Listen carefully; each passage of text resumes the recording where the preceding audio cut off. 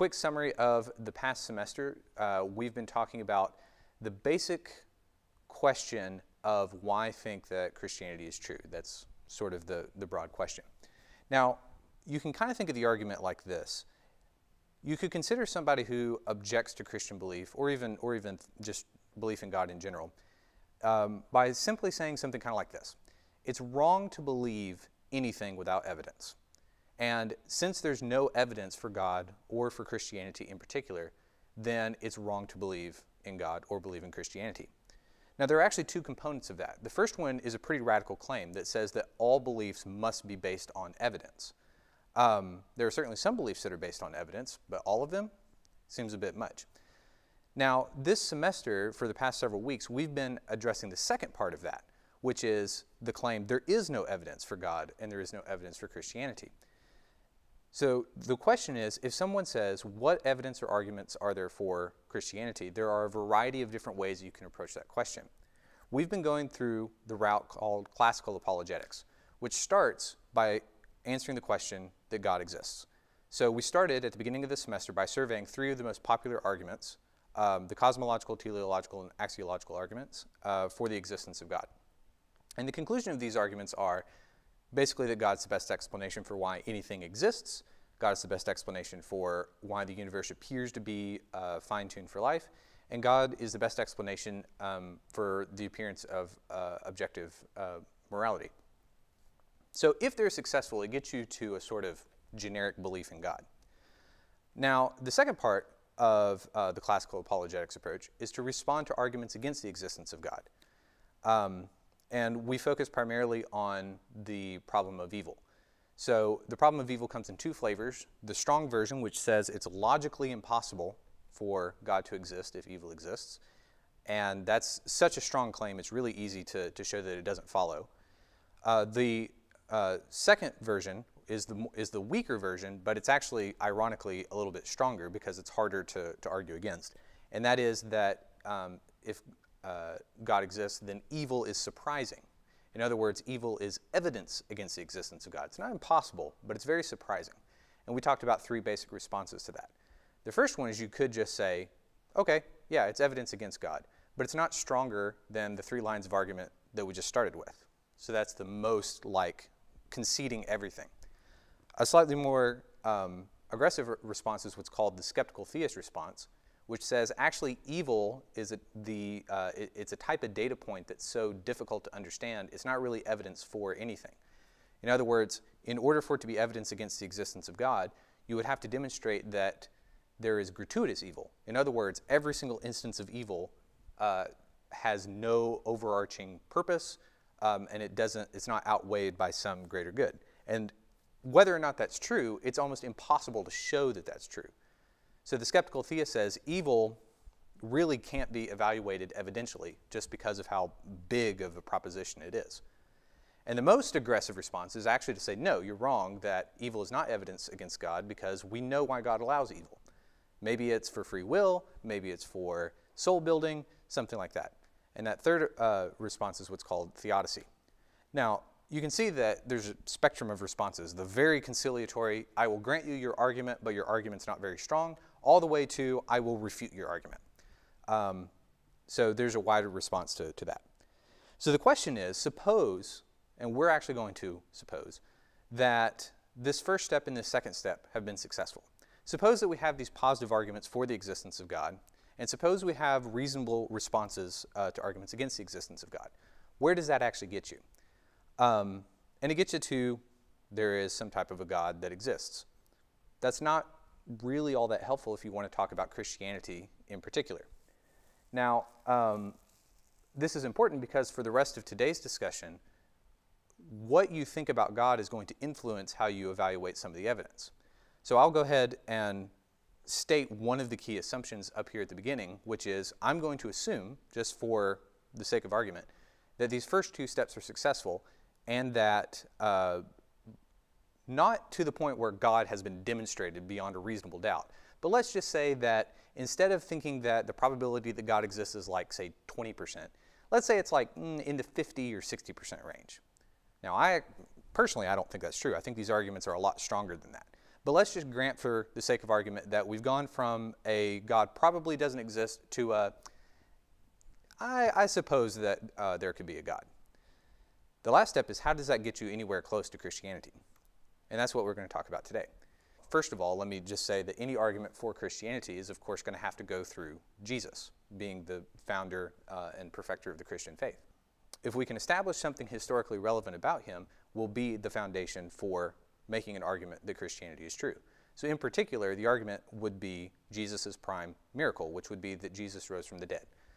Because the resurrection of Jesus literally is like the very center of the Christian faith. If it's false, Christianity completely falls apart. If it's true, it's a very strong foundation for believing additional propositions related to Christianity. So there are two a priori objections to the resurrection. The first is, you can't demonstrate the resurrection happened because it's a miracle. So 2 weeks ago, Dr. Micah Green talked about that and said, actually, no, there are reasonable ways that you can address whether or not miracles have happened in history. The historian is not restricted from investigating a miracle. Okay, well fine. Suppose that miracles are possible and they can be investigated. As it turns out, Jesus didn't exist. So the question of did Jesus exist is one of those things that I mentioned last week that's honestly not a highly debated question outside of like sort of popular level religious debate. Once you get outside of the pews and once you get outside of like internet forums and atheist internet forums, like no one really debates whether or not Jesus existed. But the important part is, why do the majority of historians think that Jesus existed? And by majority, that's underselling it. Why is there like an academic consensus that Jesus existed? And it essentially comes down to this statement, that Jesus is abundantly attested in early sources. But that mere fact doesn't tell you everything. Just because someone pops up in a historical source doesn't necessarily mean that that source is relevant to all the historical questions related to that person. So what we discussed last week were three particular questions that we want to probe whenever we're discussing Jesus in history. You could arguably say this is for everyone in history, but it's especially true for Jesus. So the first one is just, who was Jesus? And that is a question that can be, there have been many volumes that have been written trying to answer this question. You know, what did Jesus teach? What did he do, both in history? How did he perceive himself? What was he about as a person? It's an enormously difficult question and has been the center point of historical Jesus studies. Now, the second question is, what was the fate of Jesus? That is, what actually happened to him? And the main thing would be, of course, he was crucified, and then maybe something happened to him after that. And then the third one, the third question is, what was early Christianity all about? What were the beliefs, practices, activities of the people that continued to follow Jesus even after he died? So just to give an example, when we talk about, there was a letter that we talked about from Pliny the Younger that was written in 112 AD. In this letter, Pliny mentions something about early Christians worshiping the Lord early on Sunday morning. And he mentions Jesus by name. That, of course, tells you a lot about question number 3, but it tells you almost nothing about question 1 or question 2. Likewise, we talked about some of the sources that stand behind the Gospels. So, for example, there's a hypothetical source that contains a list of all the sayings of Jesus. That doesn't tell you anything about what happened to him or what the practices of his early followers were. But if you have a statement of, this is this particular teacher's greatest hits and this is some of his best quotes, that tells you a lot about what he stood for. So today what we're going to focus on, and here's actually a summary of that, by the way. These are all the sources that we talked about. And then here are the hypothetical sources that we talked about last week. But today we're going to focus in on that question of what actually happened to Jesus after he died. And we're going to talk about some historical arguments for the resurrection.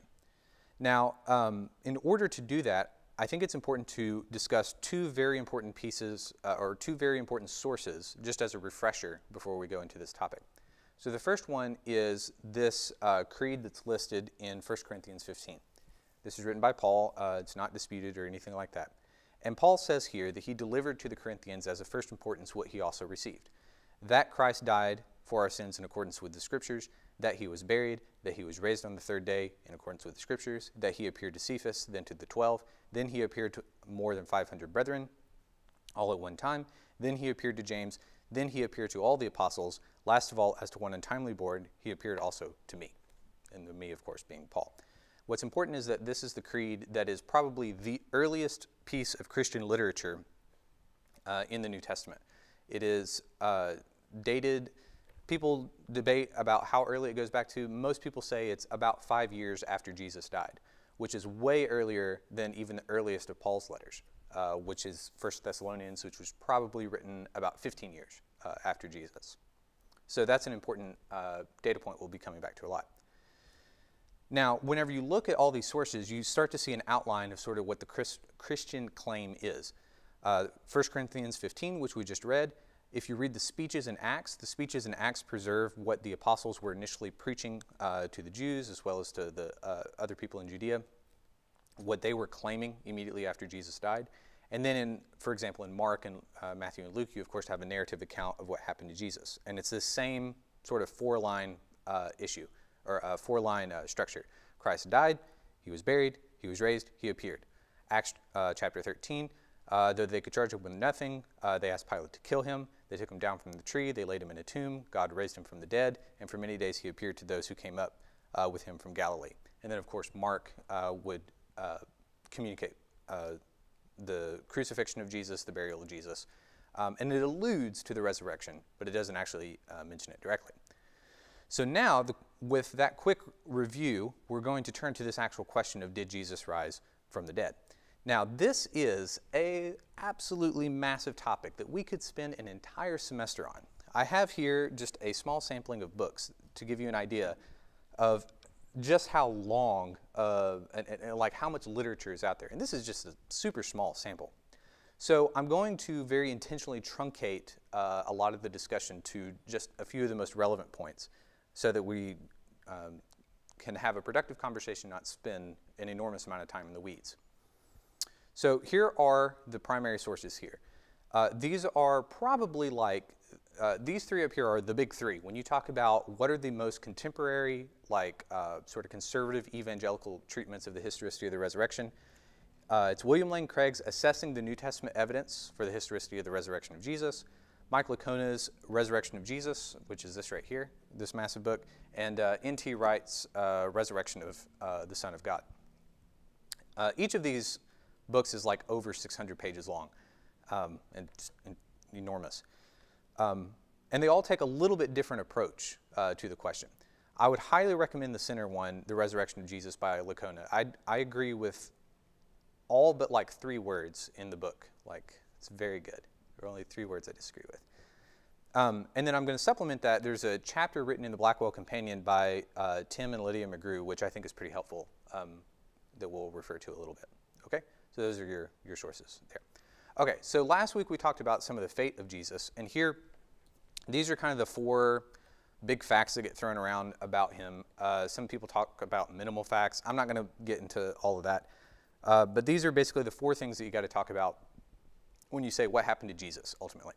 First, completely uncontroversially, literally no one debates this, Jesus was crucified under the reign of Pontius Pilate.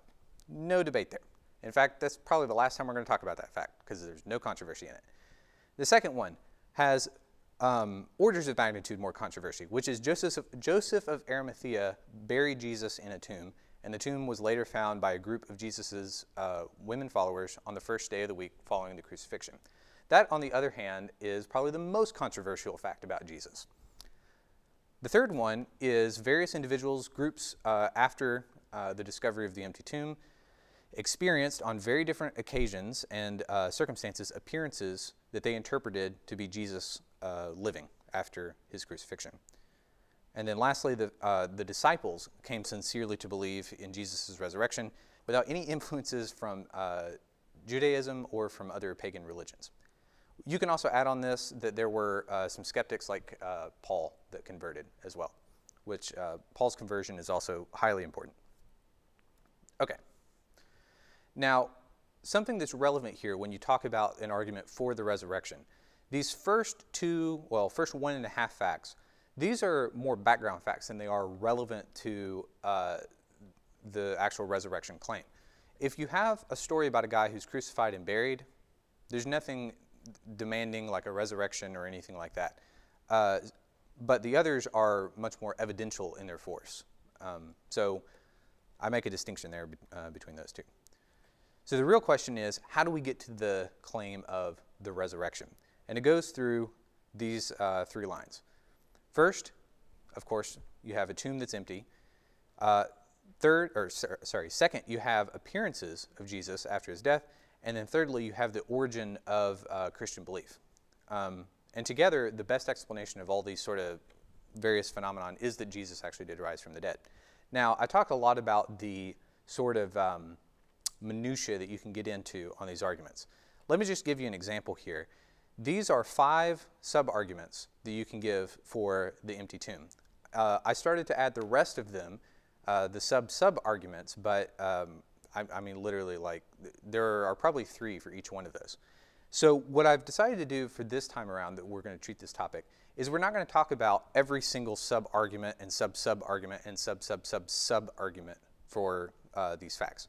Rather, I want to look at some of the sort of weight-bearing ones, the ones that are really controversial and, if they're true, carry the argument a lot more than the other ones. And that would be, first, the testimony of the women to the empty tomb. Whenever scholars say that they accept the empty tomb or that they think it's probably historical, the most persuasive sub-argument for the empty tomb has been women found it. Secondly, when it comes to appearances, what we have here are the disciples' testimony directly. We saw the risen Lord. So that's kind of the primary justification for that. When it comes to the origin of the Christian belief and when it comes to the appearances, we also have Paul's conversion. It kind of does double duty in both of those categories. Paul being one of the, well, he's arguably like the earliest, most prolific Christian who wrote out the theological beliefs of the movement. He's definitely going to be the primary source for the origin of Christian belief, and you can also see how his belief changed and how that's relevant to influences in contemporary Jewish thought. And likewise, he of course claimed that Jesus appeared to him. And then the last one, the last fact is what I call the Messiah mutation. And this is the unique claim by Christian believers that the Messiah of Judaism was in fact supposed to be crucified and raised from the dead. This is something that is so bizarre that even if you are totally detached from the question of whether or not Jesus rose from the dead, just from a sort of history of religions perspective or from a cultural perspective, accounting for this change in belief is one of the most challenging issues when you talk about like first century Palestinian religious socio-cultural history. And so because of that, it's led, there are some people, N.T. Wright in particular, use this as an argument to say the best explanation of that mutation in belief is in fact the historical occurrence of the resurrection. So that's just a survey of where we're going. Let me take a look at our time real quick. Okay, hey, we're doing really good on time, actually. Okay, so I'm going to go through these pretty quickly, and then we'll stop for questions and discussion. And then once I get through these, I have an extensive section of discussion where we'll talk about some alternative hypotheses and theories and how to sort of think through this issue. So first, we have the issue of the women's testimony. So just stated, we have Mary Magdalene, Mary the mother of James, and a couple of other women. There's direct testimony of them having seen both the empty tomb of Jesus, like they went there and looked at it. There is also the claim that they saw the risen Jesus as well. But that's actually not as uncontroversial as the claim of them seeing the empty tomb. So why do people believe this? So the historical justification for thinking this comes essentially in 2 lines. First, it is multiply and independently attested. So all 4 Gospels have accounts of the women going to the tomb and finding it empty. Now, what's interesting is that the accounts, by all appearances, seem to be independent of each other. You can see this because of the fact that they don't really line up very well. If you look in, I'm going from memory on this, but John, for example, has, the Gospel of John has just Mary Magdalene going to the tomb, and then it doesn't seem like there are any other characters or any other women that are accompanying her. Whenever you have Matthew and Luke, they both have Mary Magdalene, and I believe Mary, the mother of James, goes with her. But whenever they arrive, the tomb, they arrive at different times. There are different, I I believe in Luke, the sun is already risen, whereas in Matthew, the sun is rising. The rock is rolled away in Matthew. It's already been rolled away in Luke. There are different conversations that are had with the messengers that are present at the tomb, things like that. They use different words for things. And by all indications, when we look at the Gospels where they overlap, and we see, for example, whenever we talked about last week about how 30% of Mark shows up in Luke, for example, we see the exact opposite of that happening here. And so the indication is that if in one case it seems like there has been literary borrowing from Mark to Matthew, in this instance for the women finding the empty tomb, it certainly seems like these are independent accounts. So if they're independent from each other, and there are at least 4 of them, that's a very good reason to think that this is in fact a historical event, or at least there's a kernel of historicity there, even if you think that the angels are embellishment, and if you think the angel coming out of heaven and rolling back the tomb in Matthew, if you think that's embellishment, the fact that you have 4 accounts that appear to be from different sources but all sort of agree on the general idea is a good reason to think that it's historical. So that's the first line. The second reason to think that it's probably historical is that this particular feature, in particular it being women as first witnesses to the resurrection, is highly unlikely to have been fabricated. So there's a lot of talk about how sort of sexist the first century was, and Judaism in particular was pretty sexist in a lot of ways. But in general, women were not considered to be reliable witnesses. This shows up in legal documents. It shows up in some sort of additional commentary here and there. And so if you're making up a story and you want to have credibility, it makes a lot more sense to have a man as your primary witness. A sober-minded, intelligent man who knows what's going on and he can be trusted, as opposed to a hysterical woman, right? That's not my thinking, of course. That's the thinking at the time. And perhaps what's most provocatively is that we actually see evidence of the early church doing this. So when we look at the First Corinthian Creed, for example, when Paul says that Jesus died and was buried, and then he appeared to Mary Magdalene? No, he appeared to Peter. Even though if you read the narratives of Matthew, Mark, Luke, and John, Peter is technically third on the list after the women already find the risen Lord. And when you get to the Gospel of Peter, there's sort of a extrapolation there. The women are just completely out of the picture entirely by the time you get to that point. So some have argued that there's already this trajectory there where the later the story goes on, the more the women are sort of sidelined. So the fact that they have such a central role in the gospel accounts really seems to be like the authors of the gospel, despite their sexist tendencies, didn't really have a choice other than to say, yeah, it was definitely the women. They were first, and the men kind of were second to hear it. So that's why I like the little cartoon right there. Okay. So that's why people think that the women's testimony is most likely authentic. It's multiply attested, independently attested, and there are good reasons to think it's unlikely to be a fabrication. Okay, so that's the first one. So I've abbreviated this W. That'll be relevant later. Okay, the second one is D, which is the disciples' testimony. And there are varying degrees of authenticity, varying degrees of historical debate. But in general, when we look at the list of the the list of witnesses in the Corinthian Creed, we have a list there saying that Jesus appeared to the 12. The 12 here refers, of course, to the 12 disciples. But despite that name, there were actually numerically only 11 due to the fact that Judas met his demise prior to the resurrection. And so these 11 are actually named explicitly in the very first line of the book of Acts, or the first chapter of the book of Acts. And they're Peter, John, James, Andrew, Philip, Thomas, Bartholomew, Matthew, James, son of Alphaeus, Simon the Zealot, and Judas, son of James. So we actually have these 11 guys, and we have a reasonably good account in Acts about what happened to them.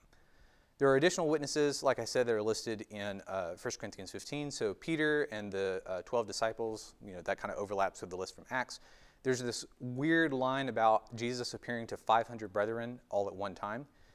There's the specific list of James, the brother of Jesus, which is important because James was not considered a Christian until after the resurrection, or the purported resurrection at least. There's this line about all the apostles. So the question there is, there was a big group of Jesus followers, there was a core group of 12 disciples, and then there was a really core group of just 3 disciples. But all the apostles refers presumably to the larger group of Jesus' followers. And then, of course, there's the appearance to Saul of Tarsus. So why think that these are historical? And again, like the fact that the disciples claim to have seen the risen Lord is, of course, one of the most obvious things about Christianity that very few people would ever really dispute. But why think that they're actually telling the truth when they say, we have seen the risen Lord? And the most classic example, which I've intentionally chosen, despite there are a lot of other reasons, but the most classic example is, of course, that they were martyred, right? Martyrs make poor liars is what's been said. And I love this argument for 2 reasons. First, because it's so hard to understand. There are several layers of clarification and precision that are necessary to accurately understand what an argument from martyrdom means. So typically the claim is, we know Peter saw Jesus because he died for claiming it. But that's not what the argument is. Because the retort is, of course, well, don't people die all the time for stuff that's made up? Don't we have, like suicide bombers that go and say, they believe in crazy things and then go blow up buildings in that belief? So obviously, if people die, then that doesn't mean that they're telling the truth.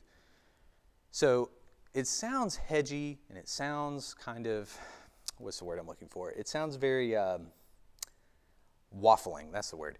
But to be precise, an argument for martyrdom works like this. If a person claims to believe a particular proposition or statement, and they are in a position to know that it is true or know that it is false, and if they willingly suffer hardship and even bodily death and punishment for said belief, then it is highly unlikely that the original belief for which they died and or suffered is something that was intentionally fabricated with the design of deceiving people. Got all that? Yeah, exactly. It's a very precise thing. So all this really boils down to is, if you're in a position to know something is true or false, and if you claim that something is true, and if you suffer for claiming that it's true, and you continue to suffer for claiming that it's true, it's unlikely that you made it up to deceive people. So at minimum, they were sincere in their belief. Even if they were deceived or mistaken or confused or whatever it was, at their very heart, they thought that they were believing the truth. And so when it comes to the martyrdom cases, it's, if you read Fox's Book of Martyrs, for example, you're going to get a really hagiographic account of what happened to the early Christians. You get a full detailed analysis of the death of all 11 disciples, plus every single Christian that has ever died ever. That is a historical nightmare, of course. So when it comes to the disciples that were actually martyred and are known to have been martyred, Peter and Paul are like the quintessential ones. Everyone knows that they were martyred. There's no historical doubt about it. Stephen was martyred in Acts chapter 5, and most people don't doubt that he was killed. The question there is, did he die having seen the risen Christ? That's where it gets kind of wonky. James, the brother of Jesus, was almost certainly martyred. There are numerous accounts of how he got martyred, but there are discussions about whether he was thrown off a temple, whether he was stoned, whether he was beat to death. There's some uncertainty about the methodology, but he was definitely killed. And then James, son of Zebedee, was also almost certainly martyred. Now you could add some more where there's like a little bit of doubt and fuzziness, but these are the ones that come up all the time, and no one really throws a fit if you say that they were martyred. So I guess that's what, 4 people, 5 people, something like that. Okay, so those are the disciples. Now the last quick little fact here is a little bit difficult to understand, but this is the origin of Christian belief, which is to say that Christianity was not its own sort of brand new religion straight out of the box, but rather it was a mutation within first century Judaism. So the argument is pretty difficult to track because there are an inordinate amount of like little facts and data points in order to keep track of. To give you an example, N.T. Wright, who I've quoted a couple of times before, in his book, The Resurrection of the Son of God, he essentially is all in on this argument. And the way he makes this argument is he surveys just about every piece of extant literature 100 years before Christ, and every piece of extant literature 100 years after Christ related to life, death, the afterlife, and religious belief, and then tries to trace where the Christian belief in resurrection would have come from. And quite simply, there really isn't a very clean source for where that belief would have come from. There was certainly belief in Judaism about resurrection, but that belief in resurrection was tied to like a bunch of other beliefs that had nothing to do with Jesus, and most importantly, had nothing to do with the Jewish Messiah.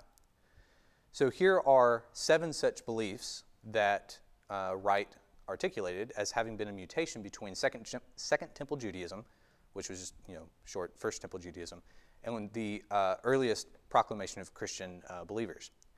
So for example, there was a huge debate, you can even read about it in the New Testament, between the Sadducee party and the Pharisee party within Judaism. And the question was, will God resurrect anybody at the end of time?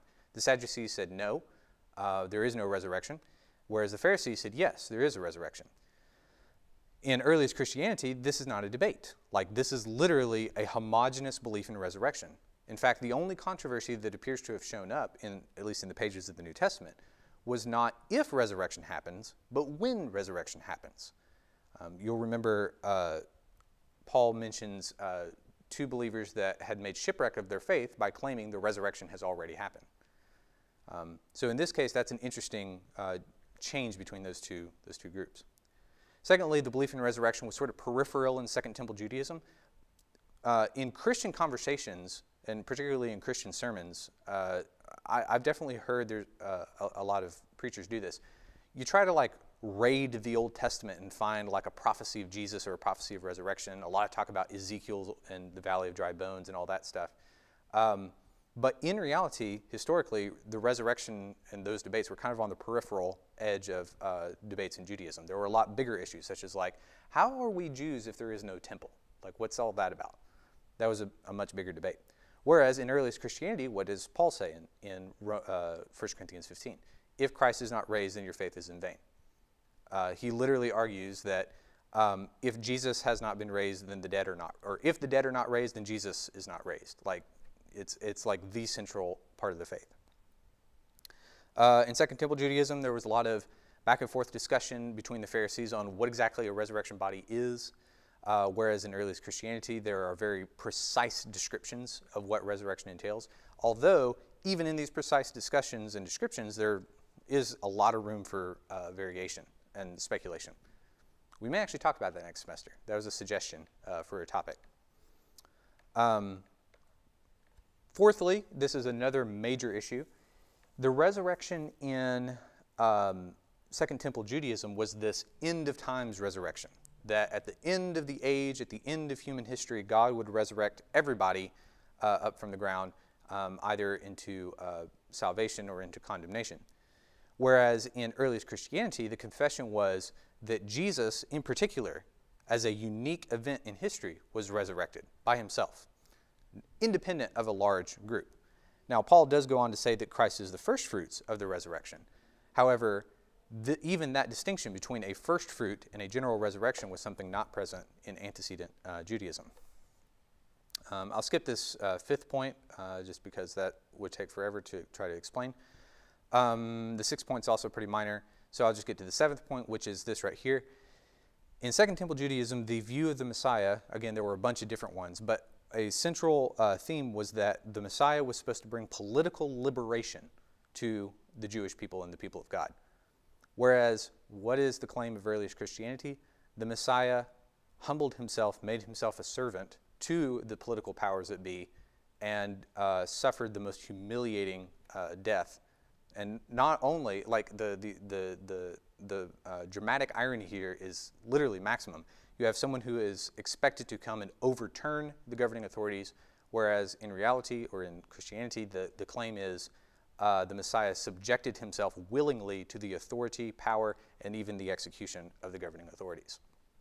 So that is probably the most significant mutation between the two. Okay. And then, let's see here. Yeah, that's just a more elaborate point there on the thing here. Okay, so that's that. And the next part will just be trying to discuss all of these particular historical facts. So let me pause and ask, are there any questions or comment or discussion before we start talking about alternative explanations, theories, and things of that nature? Let me see if I can back up to a reasonable. That seems reasonable. Oh, there's something in the chat. Sorry. Okay. Alex in the chat says, oh, wow, I missed that. That was like 10 minutes ago. How about the response that men would not visit the tomb afterward? It would only be women whose job it was to deal with dead bodies. So that's the only way to get a tomb visit to make sense, given that they were the ones to put spices on the body. So if they were going to make up a story, that's a reason to make a woman discovery, since men could later confirm. So yes, so I've heard this one, and this is a very interesting claim. So the claim is essentially, why make up women if you're going to have a fabricated story? And the response is, well, women would be the ones that go and check the tomb.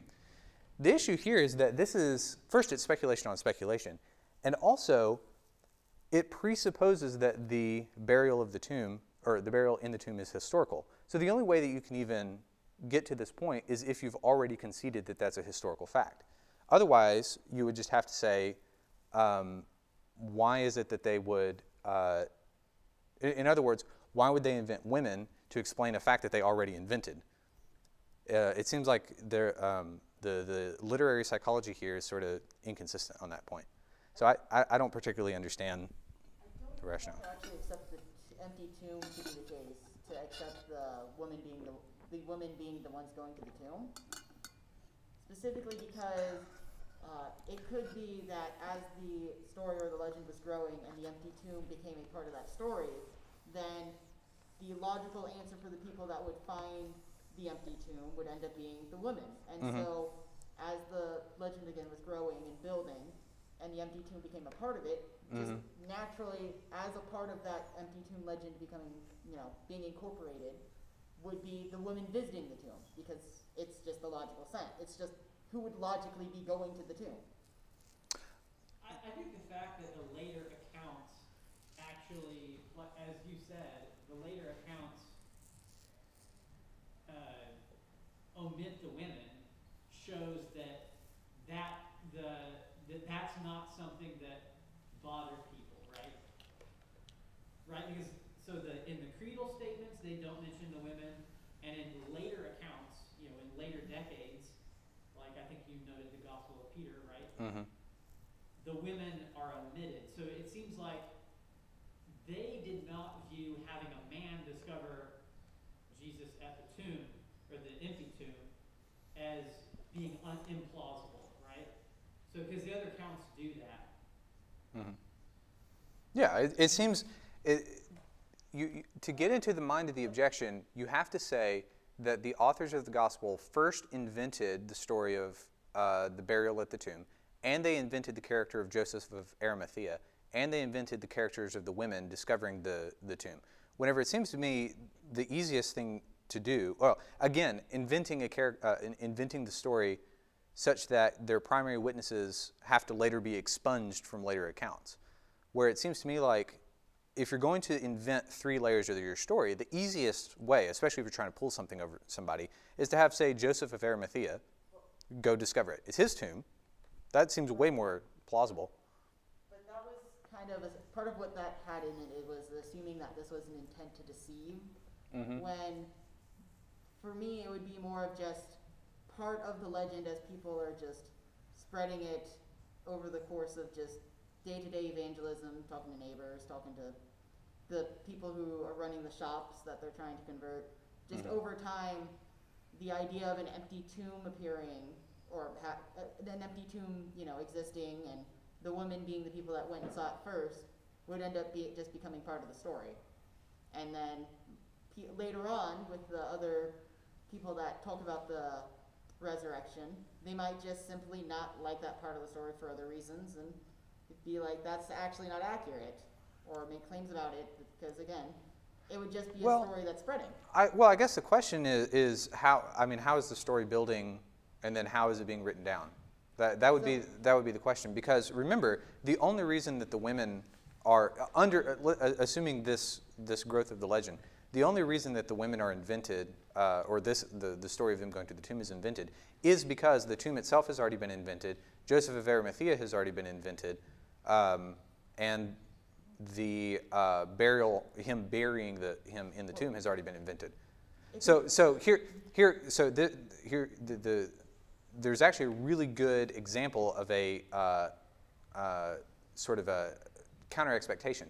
If you're expecting Jesus to be crucified and then no one knows what happens to his body after that, what you would in fact expect to see are varying traditions about what happened to his body. Case in point, like there's literally evidence in the Bible.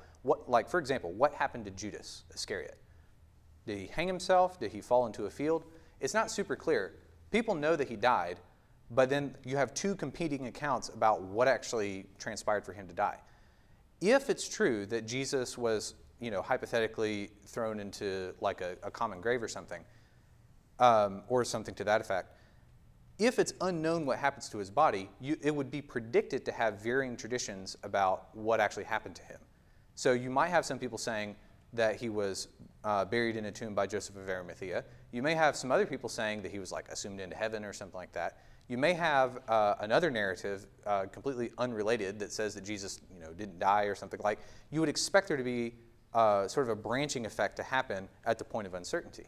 But the fact that you have not only that you have one single narrative, you actually have three independent elements of that narrative that are all uniform across multiple sources.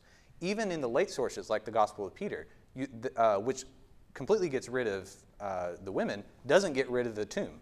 Like that fact still pervades all the way through. So if you say that the burial account of Joseph of Arimathea and the discovery of the empty tomb by the women, if that was a part of a legendary accretion, it would have had to happen extremely early to then percolate all the way out. It's a lot like a mutation.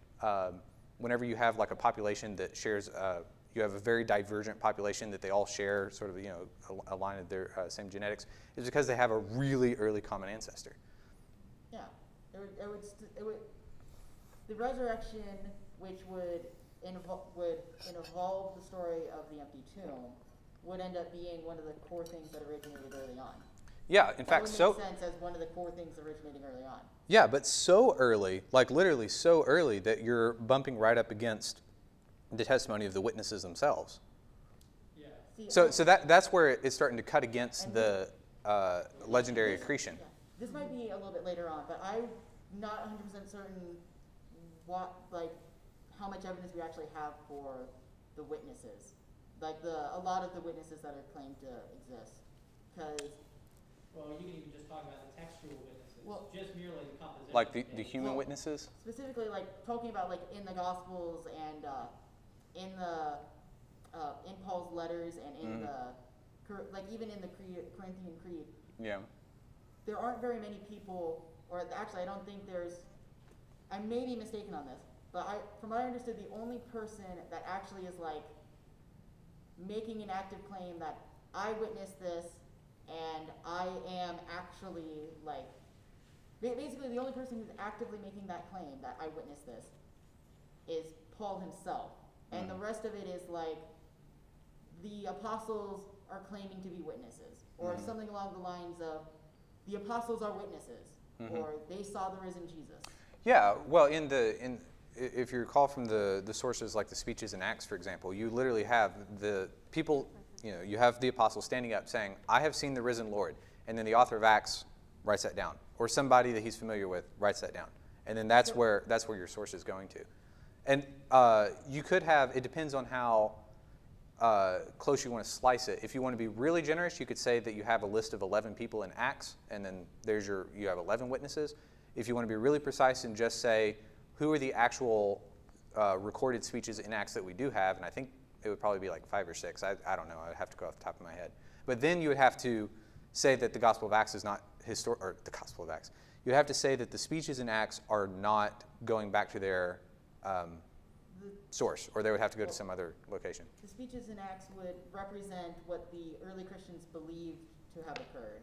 Right, That's but in this case, the early Christians are Peter and Stephen eyewitnesses. and James, and the list of witnesses, like, think about it like this. The list of witnesses that Paul has in 1 Corinthians, their speeches are then recorded in the book of Acts. So if you say that the speeches in Acts, which are widely considered to be independent of what the author of Acts was saying, if you say that those actually go back to their source, then you do have like dual confirmation. Here's a list of witnesses, and here's what they had to say. Right. So why do we? I guess why would we say that we believe that the person who was like writing Acts specifically like was at the speeches as they were being there and writing them down and being a specific scribe of these speeches and not getting it from, for instance, just the Christian community as a whole that's like, oh yeah, I heard that this is what the apostle has said. This is the speech that he gave. Yeah, so that'd be a general Christian idea and a Christian belief. The debate over speeches, and particularly just in ancient history, is a pretty thorny topic. So the first line is really just kind of to make the argument that in general, Roman historians, Greek historians, when they were reporting a speech, the one thing that they didn't lie about, for the most part, like they didn't just fabricate speeches, was out of thin air. Like if there was a speech that occurred at a certain time, they would record a speech happened at a certain time. Now there is a certain degree, there is a debate about the amount of liberty that was taken with the actual words. In fact, there's a couple of case studies where, I forgot his name, Plutarch, there it is. There are a couple of case studies where Plutarch records a certain speech, and then an independent witness of that speech is available, and you can actually compare how much they agree. And you find that they don't line up word for word. They line up in the gist of it, but they don't line up it, word for word. So however, the difference is that that speech wasn't completely manufactured from the ground up. So that's the first line, is that you don't, in general, sort of a generic argument, speeches aren't fabricated. The second line would have to get to be more specific into historical criticism of the book of Acts. And two lines of evidence there are particularly relevant. So for example, one that I can't really talk about in great detail is just that, because I don't know too much about it, is that the speeches themselves have shifts in tone. So for example, you have the book of Acts, you have the book of Luke. Both of these are written by the same author. You can read, you have a really large data set of what this author is actually writing. Then when you hit the speeches, you notice there's a distinct shift where it sounds like he's either translating something or the source is not from his own hand, but it's rather from something else. A lot of people have even speculated that the speeches in Acts may have even been directly translated from Aramaic into Greek, and that explains it. So that would be the third sort of textual line. And then the third one gets to be really, really detailed, which is who is the author of the book of Acts. And there I'd recommend a guy named Craig Keener, who's probably like the foremost guy who's looked into that question. And the core argument comes down to this. When you read the second half of the book of Acts, you get a lot of these we statements, like we went to this city, we did this, we did that. And so there are, I wouldn't say a majority of historians, maybe a majority, maybe a slim majority, but a good size of historians certainly think that the author of Acts, whoever he was, call him Luke, call him whatever, was an actual traveling companion with Paul. So then when you get to this question of what warrant do we have for thinking that the author of Acts accurately communicates the witnesses of, or the testimony of the witnesses, that's sort of where you go. You say, well, it sounds like he wasn't making up these speeches, sounds like they're coming from somebody else, and he was a traveling companion of the man who gave us the list of witnesses in the first place, which is a really strong argument for thinking that the gist of them is accurate. I think there's another really important thing, too, when you're talking about a book.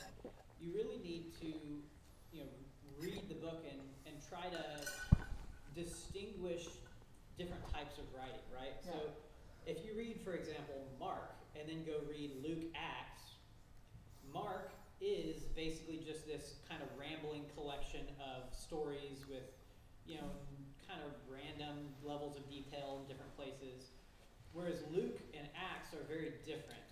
Luke is like a legitimate first century historical account where he describes the method that he used to gather the data, And then he goes into this incredibly precise detail in the events that he's recounting. He's not just recounting kind of vague events.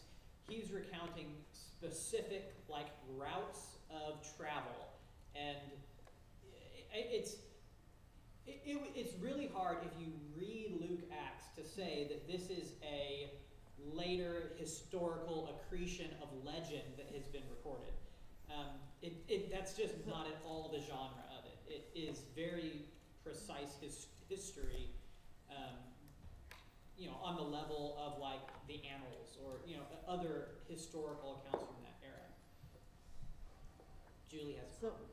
Zach, would you say, and I haven't read all of N.T. Wright's argument in his big book. I have it, but I haven't. Wouldn't the Messiah mutation argument be key to arguing against this invention legend type of thing? Because they wouldn't have invented resurrection. They wouldn't have invented empty tomb. Well, yeah, that particular line of argument starts to get enormously difficult because you have to make a theological argument about what resurrection is, fundamentally, which the previous time we talked about this topic was actually kind of my main focus, and I cut it here to talk more about historiographical things. But in that particular case, I actually heard a really good example that summarizes N.T. Wright's argument like from a high level, which is, I'll adapt it for our current setting here in Texas A&M. Imagine that you leave College Station. I'm just going to sit with that one for a minute. Okay, imagine you leave this town, and you go out for 10 years, get a job or something like that, and then you come back, and it turns out that the statue of the 12th man in Kyle Field has been replaced by what appears to be like a humanoid alien. It's not human at all. It's completely alien. Kyle Field has been renamed something like Zorgon Field. It turns out that you see these memorial plaques at Texas A&M about an alien visitation that came here to College Station. It turns out every reference to Aggie, Aggie Land, 12th Man, all of that has been completely replaced by references to some type of Area 51 type event where an alien has come down in a flying saucer or something like that. Now, the argument here is you have to provide an explanation of why on earth that happened.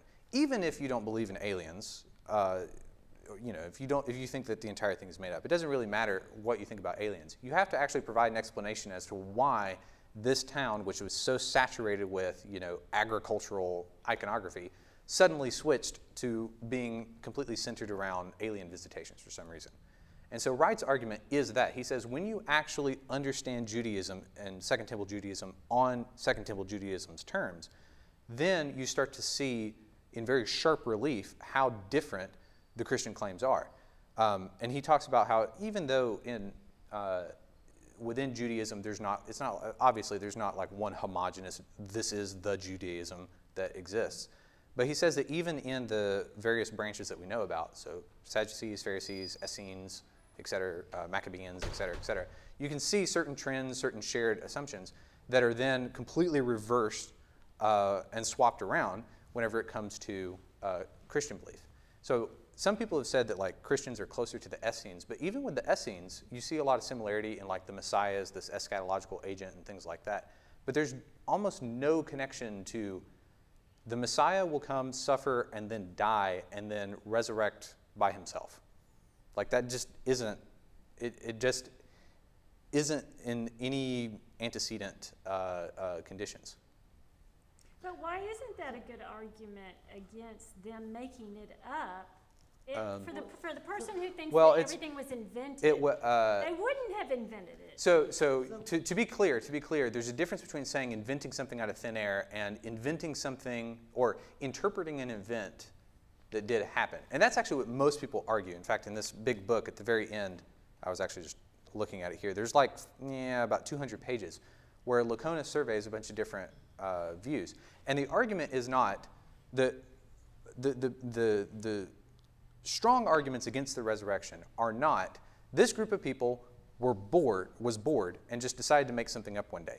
Their argument is they had a very strong and very bizarre experience with this particular rabbi, Jesus of Nazareth, that then led them to start talking about things in terms of resurrection. Maybe it was some type of weird hallucination. Maybe it was some type of like drug even, if you want to get to like really weird stuff, you know, drugs are involved. But whatever it is, it caused them to start talking in these terms.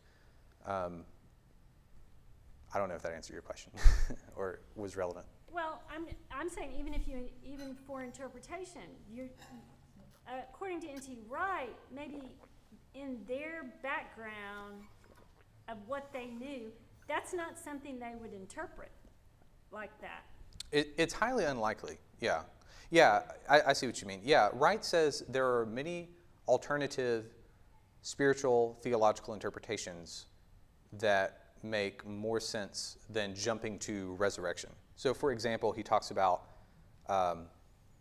there's, you know, Judaism was kind of a visionary culture, and there were definitely in the Old Testament a lot of visions and whatnot that occur, and even the disciples themselves later have visions, even in the New Testament. And so he talks about how there is an entire category of spiritual visions, like in Judaism. And he says it's so strange that they would jump way over this huge, like there's like this huge theological reservoir of interpretation that they just completely Evel Knievel style jump over straight to this wild view of resurrection. And again, the claim of resurrection being wild doesn't sound wild 2,000 years post Christianity, post you know, in a culture that has literally been defined by Christianity. Okay, so right, all right. So then the question here is, and this will kind of tie a bow on everything pretty quickly, which is when you assemble all these historical facts related to Jesus, you have to have some type of an explanation for what happened to him. Even if you reject the resurrection, you still have to account for something. So the question then is, what makes for a good historical explanation?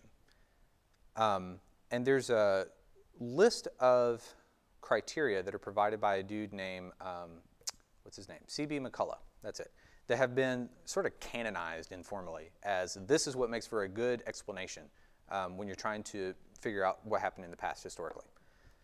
The first one is what's called explanatory power, which says how well does this particular theory or explanation explain the data that need to be accounted for?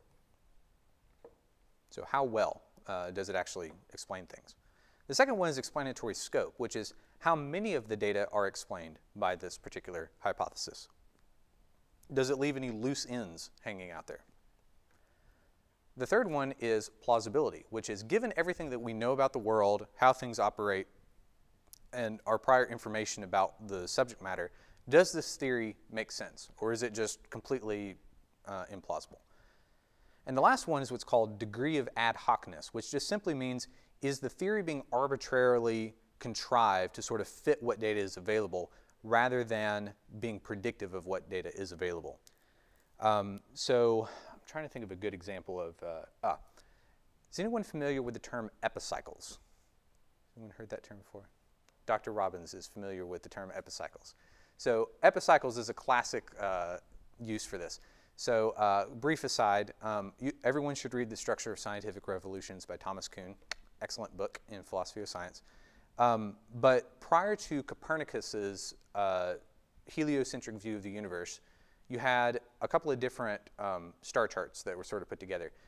In particular, the Ptolemaic system presupposed that the Earth was the center of the universe and that all the stars and everything around us revolved around the planet Earth. So the question then is, how do you account for things like retrograde of planets?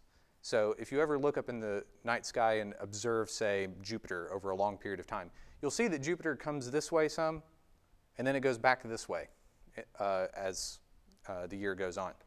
So on the Copernicus system, it makes sense. The sun is the center of the solar system. You have Earth and you have Jupiter, and at some points, we're moving faster than Jupiter, and at some points, Jupiter is moving faster than us, so you can get that retrograde motion in virtue of just the fact that we're both orbiting the same object.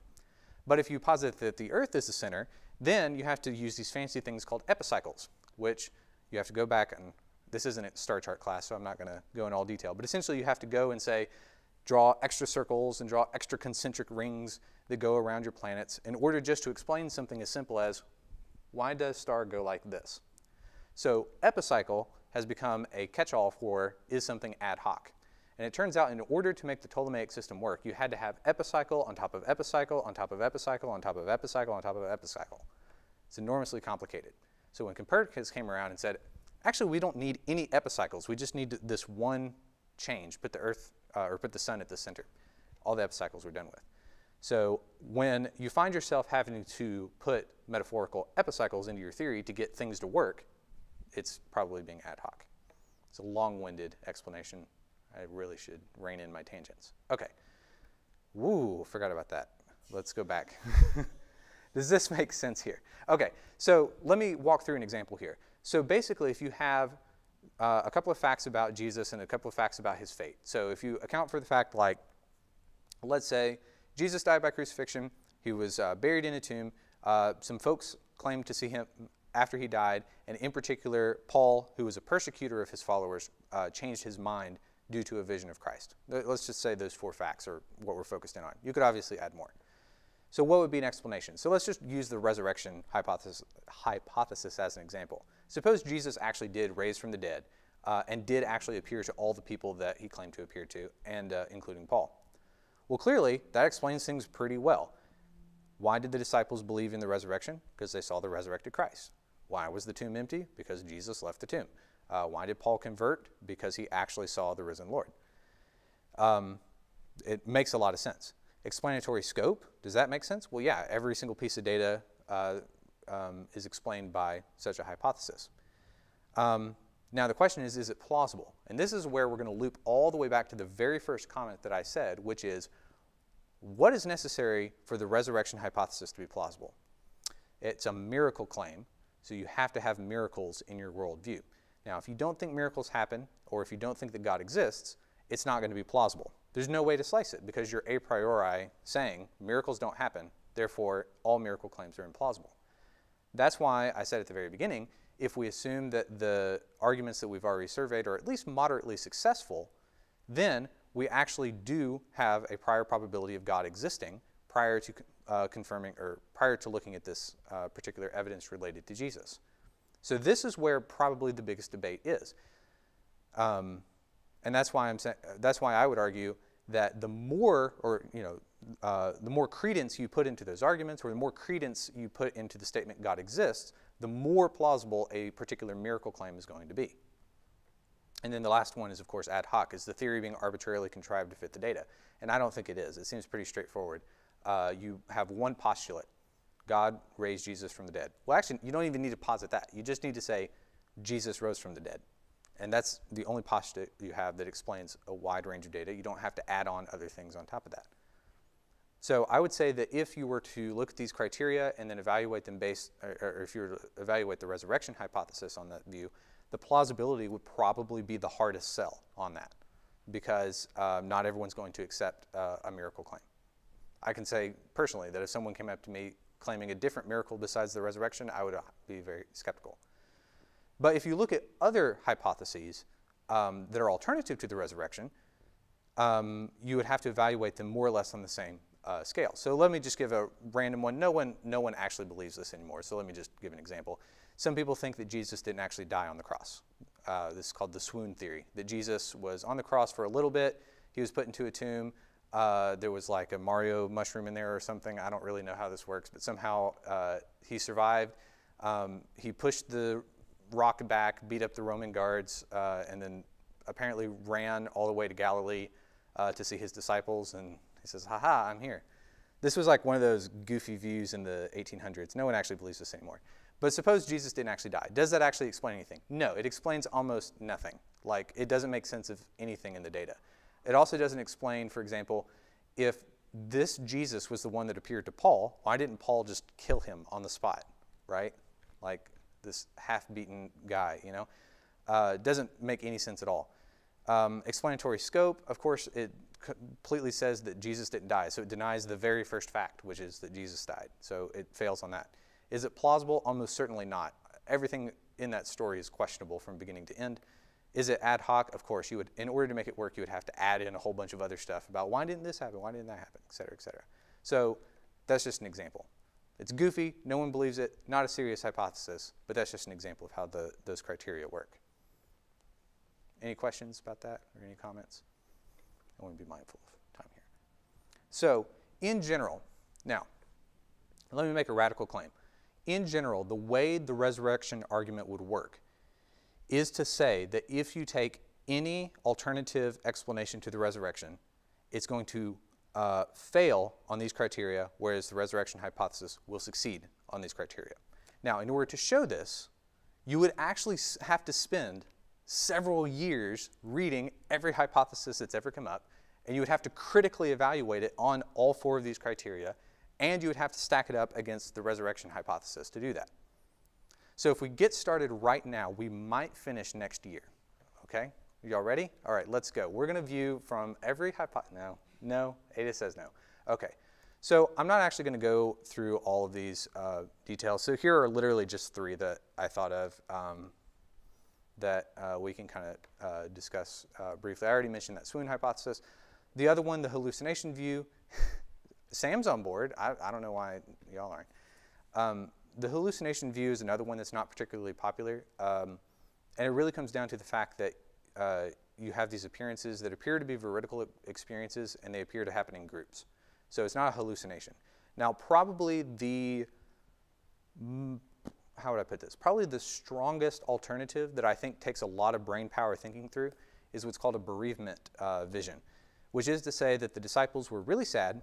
They were extremely upset that they had just lost their mentor. They were already in a visionary culture of Judaism. And in that context, they had what was called a bereavement vision. In fact, this book I have here called Resurrecting Jesus by Dale Allison gives a couple of case studies here where people have experiences of a loved one that has recently died, and it sounds very close to what happened in, or very similar to the descriptions in the gospel. So for example, they kind of appear to walk through walls. They're present physically in a certain sense, like they have like a warm touch to their skin. They talk to the person who's experiencing this bereavement. And sometimes they even happen in groups, which is a little suspicious. So that would be... Exactly, yeah, exactly. So the bereavement one is probably the strongest counterexample that would say this is what the disciples experienced. But it doesn't, and it doesn't really do much to explain why on earth Paul would have had this experience. So you have to have a separate hypothesis for Paul that's unrelated to that. And it also doesn't really account for the change in theology for the early Christians, because again, these types of experiences had happened before and are documented in the Bible, and they're not interpreted as resurrection. So that's where I think it's probably a little difficult. So if you were to do like a tier list of resurrection alternatives, swoon and hallucination would be like F tier, bereavement vision would be like B tier, maybe A tier, like pretty good, but probably not as good. Okay. I did want to mention just one loose thing, which is the Messiah mutation. The harder you hit this point of saying that the early disciples did not anticipate a Messiah that was crucified and resurrected, the harder you hit that point, the harder it is to say, didn't Jesus spend his whole ministry saying, I'm the Messiah and I'm going to be crucified? How do you interpret these predictive prophecies of Jesus if you think that they weren't being expected? So I think that's probably the hardest point there. But, okay, yeah, further reading. So that's the list of all the sources that I recommend. So the question here, so let's take a step back real quick and just kind of look at the whole thing very quickly. So we started at the beginning of this semester asking, is there good reason to believe Christianity is true? And of course, we've done a lightning round tour through sort of the foundation of natural theology.